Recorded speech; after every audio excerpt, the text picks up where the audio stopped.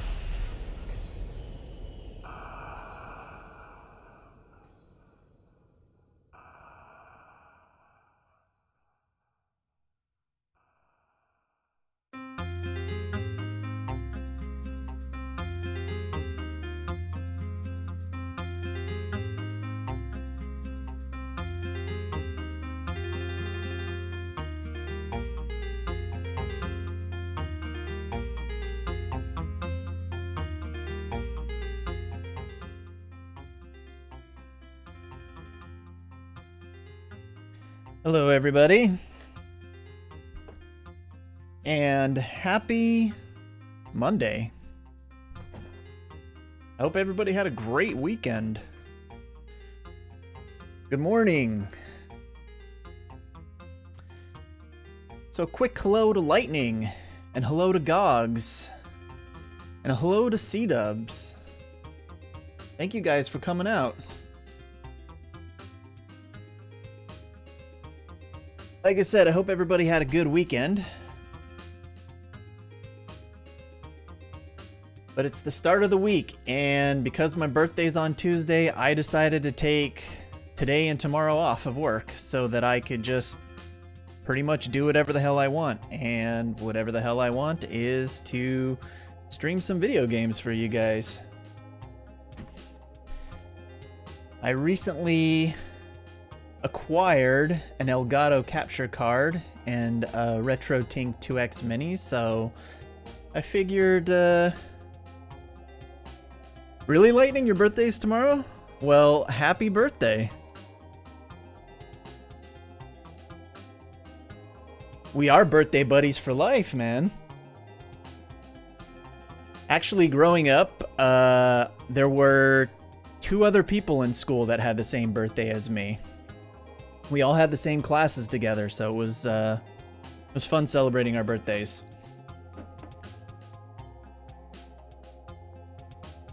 So yeah, like I was saying, I recently acquired Elgato capture card and a RetroTINK 2X-Mini. So I can actually stream my consoles if I want to. So I figured I'd give the N64 a try today. Now, I don't know how many of you have who has a Nintendo 64?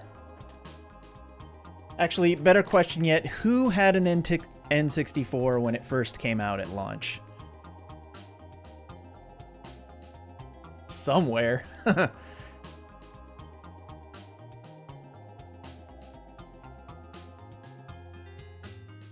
Wait a minute. C-Dub. Okay, yours is in storage, so you still have it. Christmas '96. So when the N64 came out, I was a freshman or sophomore in high school. And I was generally known as the video game person within my group of friends. But for whatever reason, everybody else had an N64 except for me. My parents wouldn't get me one for Christmas or my birthday.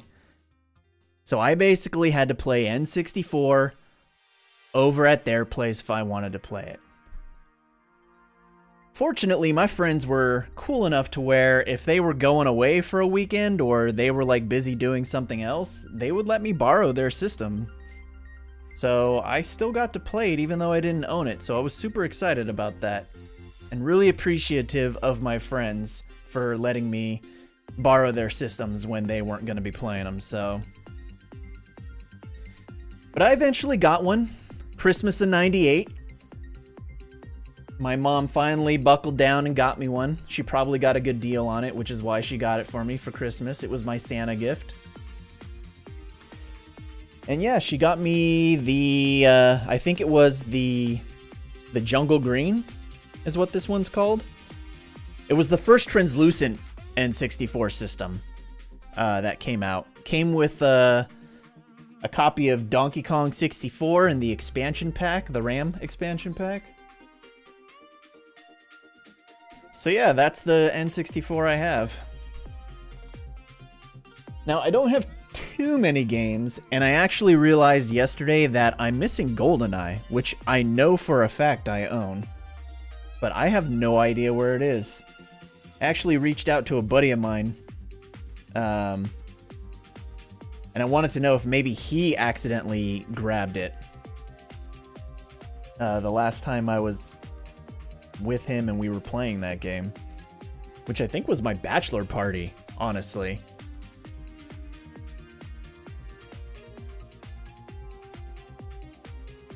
Yeah, you needed the expansion pack for a couple of games, but other than that, and actually I think the only reason for the expansion pack was the fact that Donkey Kong 64 had a game-breaking bug. And the only way they could figure out to fix it was by increasing the RAM. So that's why they shipped it with the RAM expansion for free.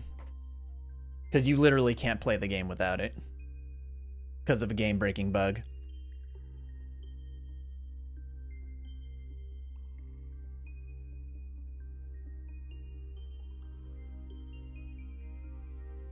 Yeah, I eventually ended up buying a charcoal gray one. And actually, Gogs, interesting story.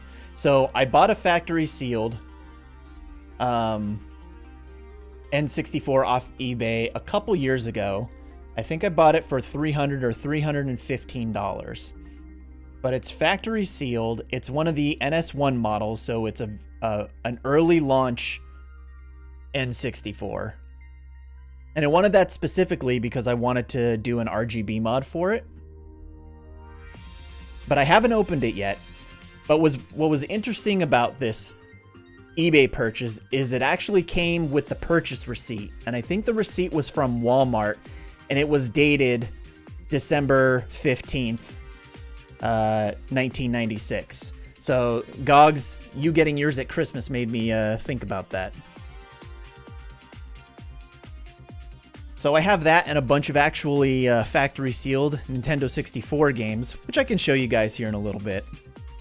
But I bought all that because I planned on doing kind of a special cast at some point, where I would just open all the factory sealed stuff and just play it, because I have a very weird thing about buying used games. I don't know, it just like I can't do it because I don't know if you've ever bought used games, but the way people take care of their games can be like people really mistreat their video games.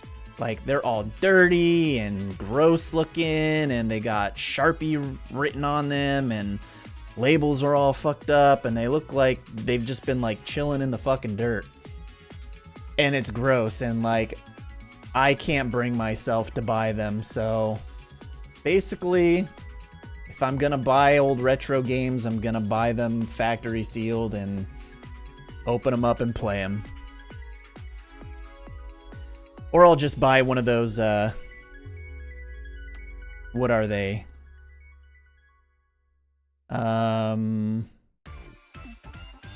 Shit, what the hell are those? Flash carts. That's what they're called. I'll buy a flash cart and just throw all the N64 games on there because I have them. I have all the ROMs. So I only have open at the moment 1, 2, 3, 4, 5, 6, 7, 8 N64 games. So I'm gonna let you guys decide what we play. Probably won't play them all today, but we can play some stuff. Whatever you guys want. I don't know, maybe if I'm feeling generous, maybe I'll open up a factory sealed one. I actually have a factory sealed Banjo-Kazooie that I know C-Dub would be really happy if I open that one up and play that for him, because I've actually never played Banjo-Kazooie, and I bought it because, you know, I wanted to play it. So let's switch over to Cam so I can show you what I got.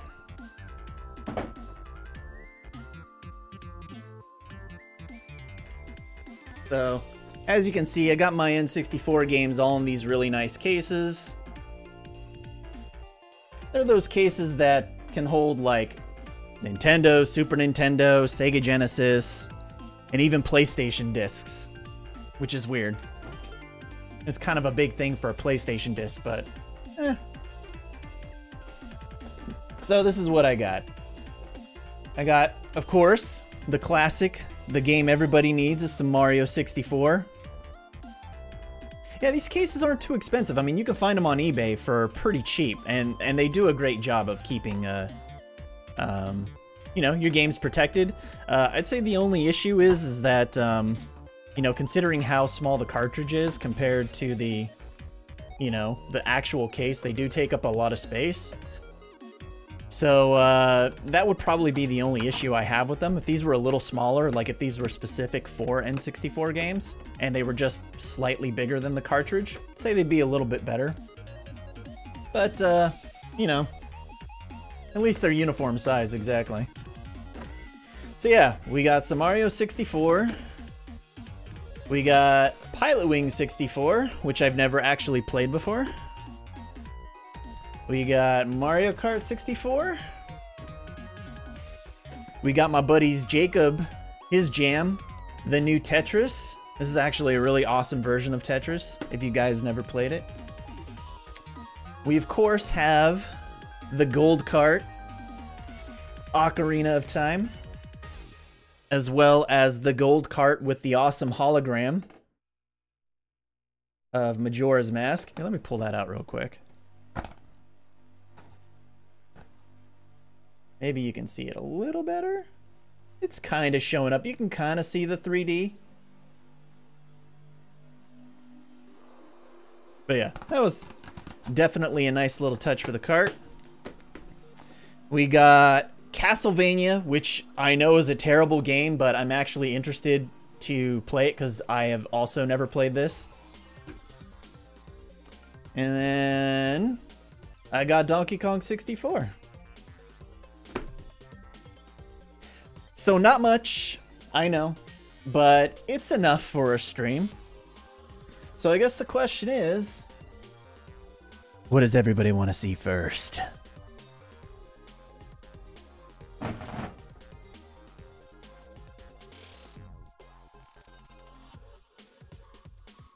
Start with Mario 64. Does anybody else have a retort to that? Start with the tried and true.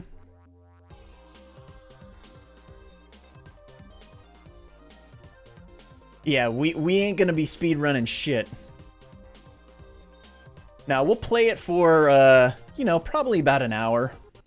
And then move on to another game. Or less, I don't know. Maybe do only half hour, 45 minutes. I mean, I'm completely open to doing whatever. Also, check out the sleeve I got for my controller. I got this from those Nintendo Power catalogs back in the day. It kind of sags a little bit here over the C buttons, you can kind of see. But overall, it does keep your hands feeling not sweaty if you're doing an intense gaming session.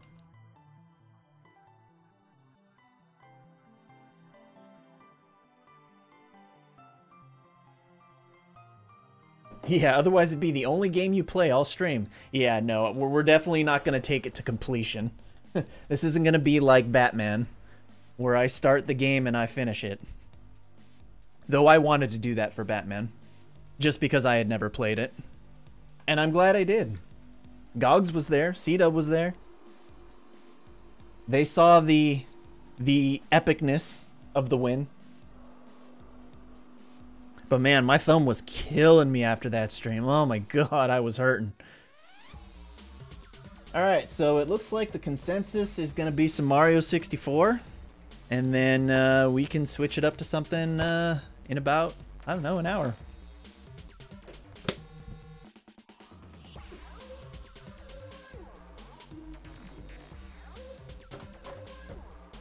Let's jam that in the slot.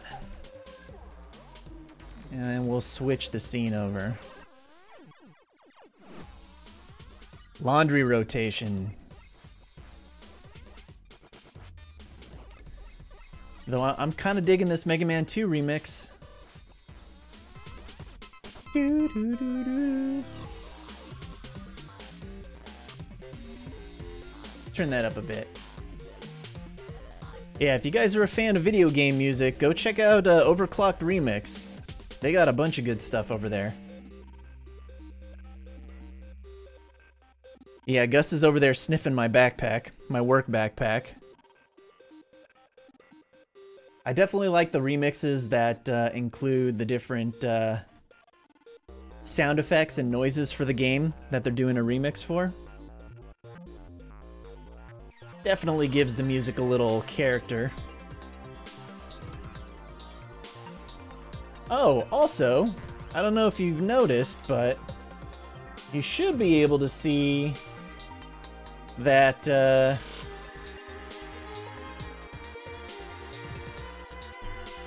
subscription button should be active. So I don't know if anybody can see the emotes that I created. Well, it only let me do one, first off, which is fine. So I don't know if anybody could see that one emote or use it. I wasn't able to use it on my own channel for whatever reason. I don't know if that means it's not active yet. Maybe it's only for subscribers. I don't know. But I do have a badge.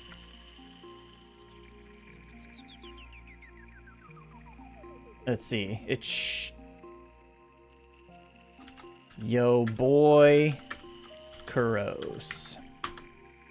Yeah, you should be able to see the little badge next to my name. That's Kuros. Portrayed by the very talented, very beautiful Fabio Lanzoni, who I am nicknamed after, by the way. Courtesy of my friends.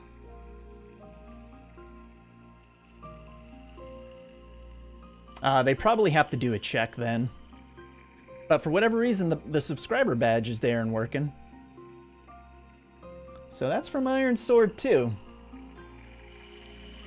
I'll figure out some other stuff to do for the badging and stuff later, but... Alright, let's actually start playing some games. Ooh, I can smell the wife lighting some candles.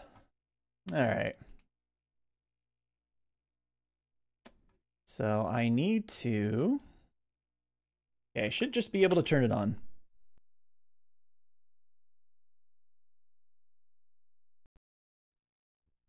Hello. Uh-oh. We were seeing this problem yesterday. Hold on.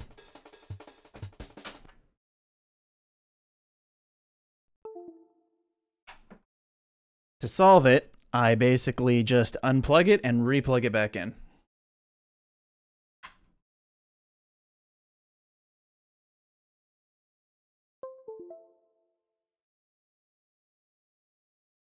All right. Should be in color now.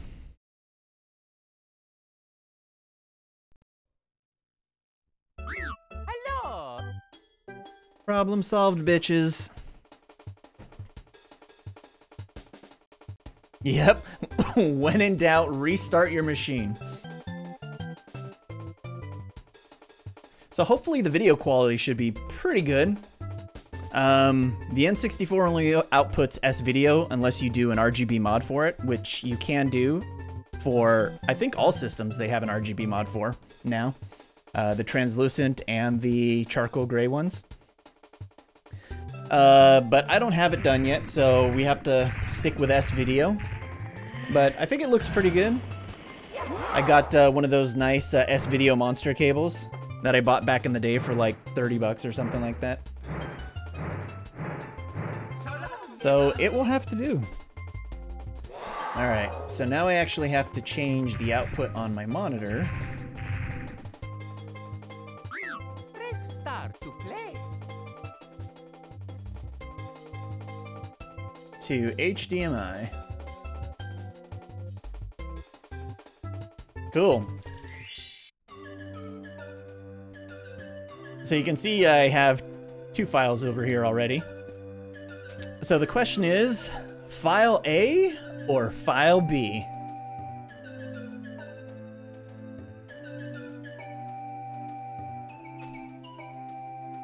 Hey guys.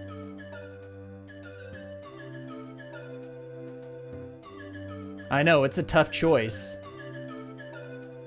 File A, you get to play Mario 64. But file B, you also get to play Mario 64. But under file B. Flip a coin. I'm gonna go with B. Okie dokie. Dear Mario, please come to the castle. I have baked a cake for you. Yours truly, Princess Toadstool. Peach. So is everybody ready to see a world recce?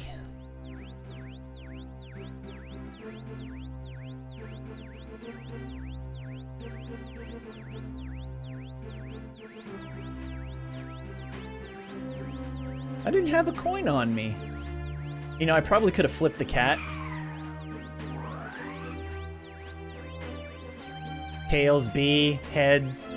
Well, my cat's probably dead at that point. Yahoo! Ciao. You've reached Princess Toadstool's castle via warp pipe. Using the controller as a piece of cake, press A to jump and B to attack. It's been a while since I've actually read this, so we're just gonna read it. Press B to read signs 2. Use the control stick in the center of the controller to move Mario around. Now head for the castle.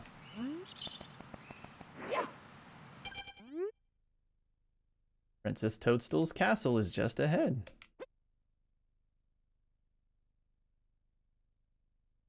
Yeah, the cat would probably not appreciate that.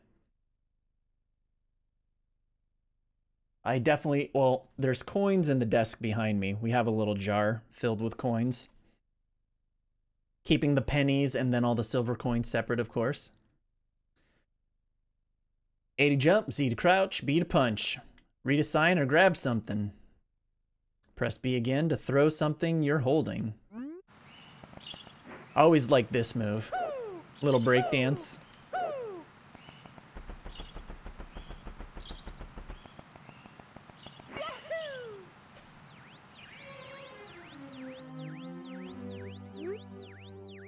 Good afternoon. The Lakitu brothers here reporting live from just outside the princess's castle. Mario has just arrived on the scene and will be filming the action live as he enters the castle and pursues the missing Power Stars. As seasoned cameramen, we'll be shooting from the recommended angle, but you can change the camera angle by pressing the C buttons.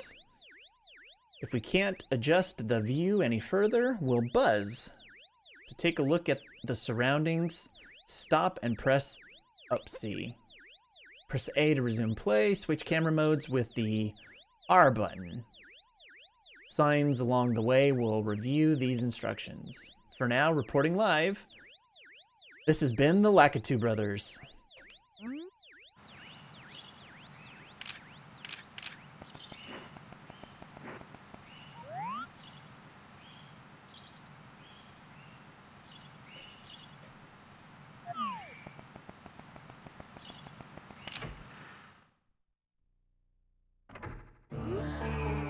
Welcome. No one's home. Now scram and don't come back. Wahaha.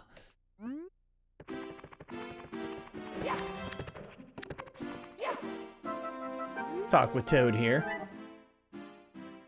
Am I glad to see you? The princess and I and, well, everybody, we're all trapped inside the castle walls. Bowser has stolen the castle's stars, and he's using their power to create his own world in the paintings and walls. Please recover the Power Stars. As you find them, you can use their power to open the doors that Bowser has sealed. There are 4 rooms on the first floor. Start in the one with the painting of Bob Ohms inside. Bob Ohms. It's the only room that Bowser hasn't sealed. When you collect 8 Power Stars, you'll be able to open the door with the big star. The princess must be inside.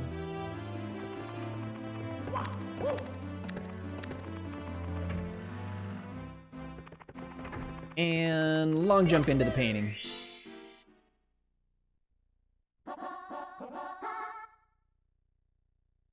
This is actually one of the first video game soundtracks I owned.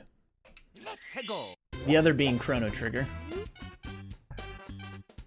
Wow, you're smack in the middle of the battlefield.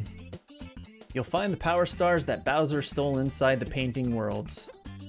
First, talk to the Bob Ohm buddies. Press B to talk. he'll certainly help you out, and so will the comrades in the comrades in other areas.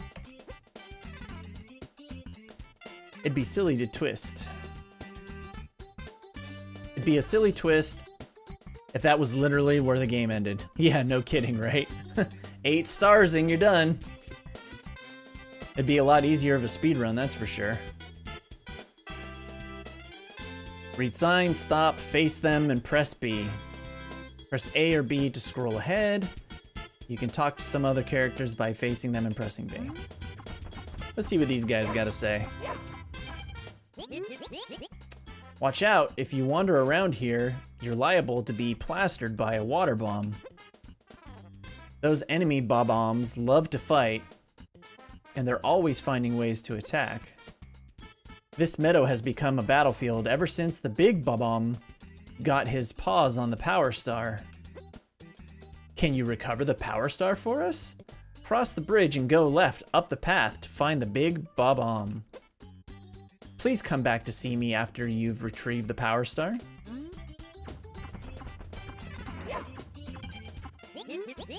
Hey you, it's dangerous ahead, so listen up. Take my advice. Cross the 2 bridges ahead, then watch for falling bombs, water bombs. The big bob-omb at the top of the mountain is very powerful. Don't let him grab you. We are bob-omb buddies, and we're on your side. You can talk to us whenever you'd like to. Like right now.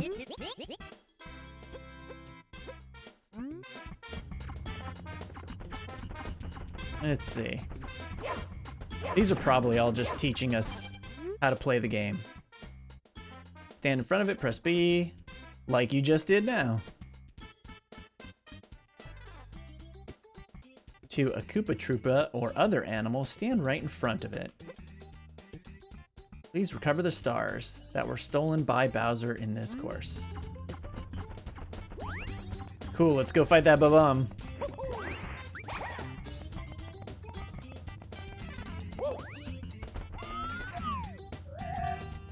Oh, snap. I totally forgot that was a warp zone.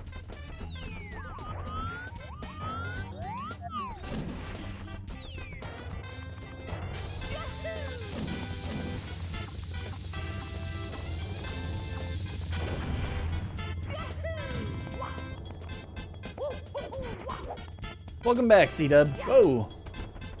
Looking at chat, not paying attention.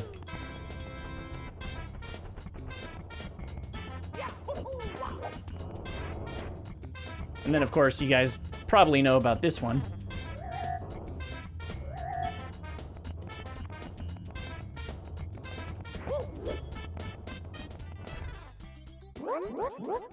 I'm the Big Bob-omb, Lord of all blasting matter. King of kabooms, the world over. How dare you scare my mountain, or scale my mountain? By what right do you set foot on my imperial mountaintop?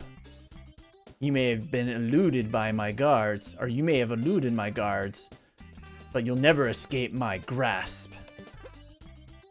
And you'll never take away my Power Star. I hereby challenge you, Mario.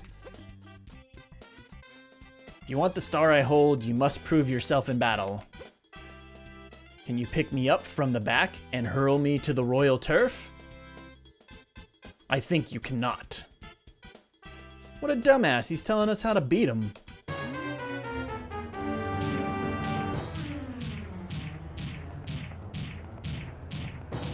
I forget what happens when he picks me up. We'll just wait for him to waddle on over here, nice and slow.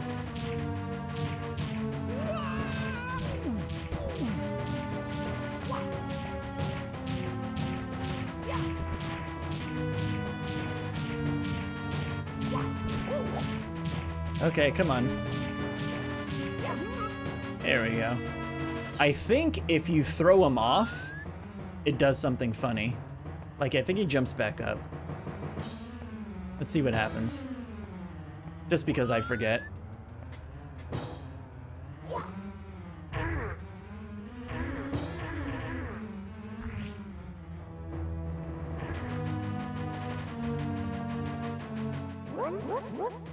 You must fight with honor.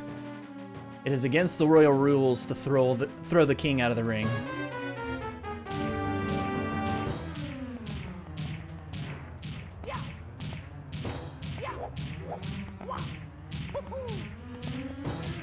Almost got my ass grabbed by this king.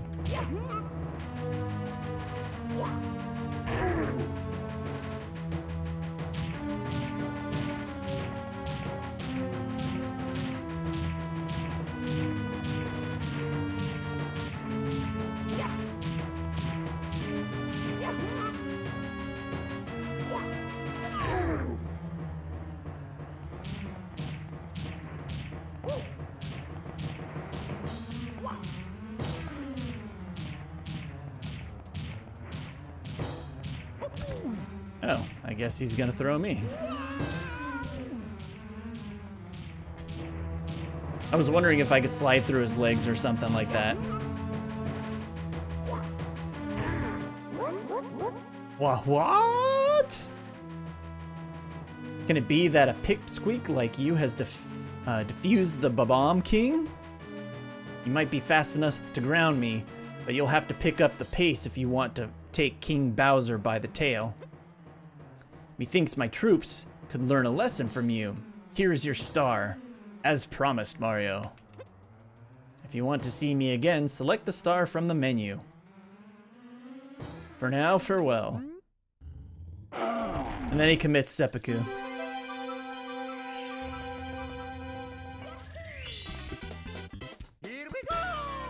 And that's the end of the game, guys. That's Super Mario 64.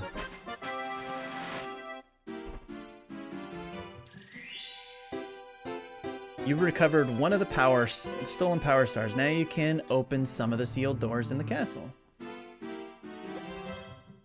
Try the princess's room on the second floor and the room with the painting of Whomp's fortress on floor 1. Bowser's troops are still gaining power, so you can't give up. Save us, Mario. Keep searching for stars. Why don't we do that?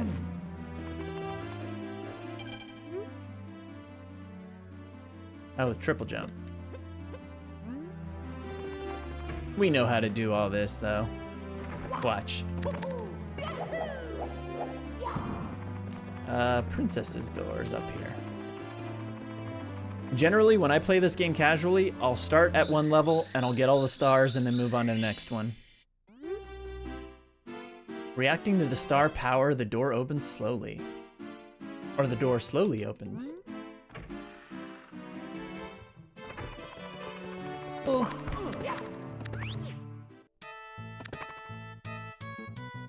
Whoa. Hold on. OBS says it just crashed.